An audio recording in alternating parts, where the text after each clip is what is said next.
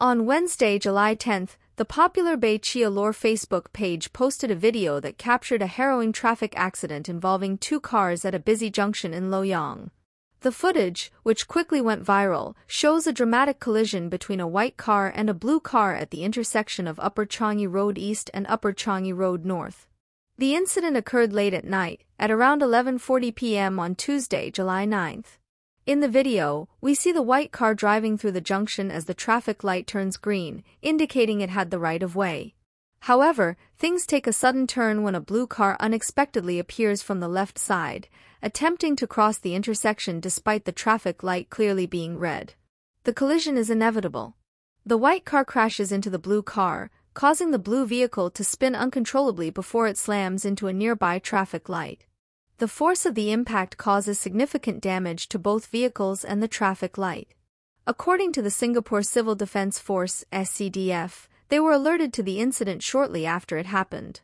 One person involved in the collision was assessed for minor injuries on the scene but declined to be transported to the hospital for further treatment. The video sparked a heated debate among netizens. Many viewers were quick to blame the driver of the blue car for not adhering to the traffic signals.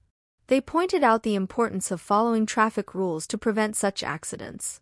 However, some users defended the blue car driver, suggesting that recent changes to the traffic light timings and sequences at the junction might have caused confusion, leading to the unfortunate incident. Several comments also highlighted the broader issue of road safety, emphasizing that drivers should always slow down when approaching intersections, regardless of the traffic light status. This practice can help prevent accidents and ensure the safety of all road users. The video has amassed numerous views, shares, and comments, with many users expressing their opinions on who was at fault and what could be done to improve road safety in Singapore. The incident serves as a stark reminder of the potential dangers on the road and the importance of vigilance and adherence to traffic regulations. What do you think about this incident?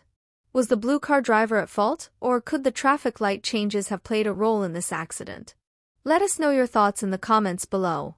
Don't forget to like, share, and subscribe to our channel for more updates and news coverage. This is 2230, bringing you the latest stories that matter. Stay safe on the roads.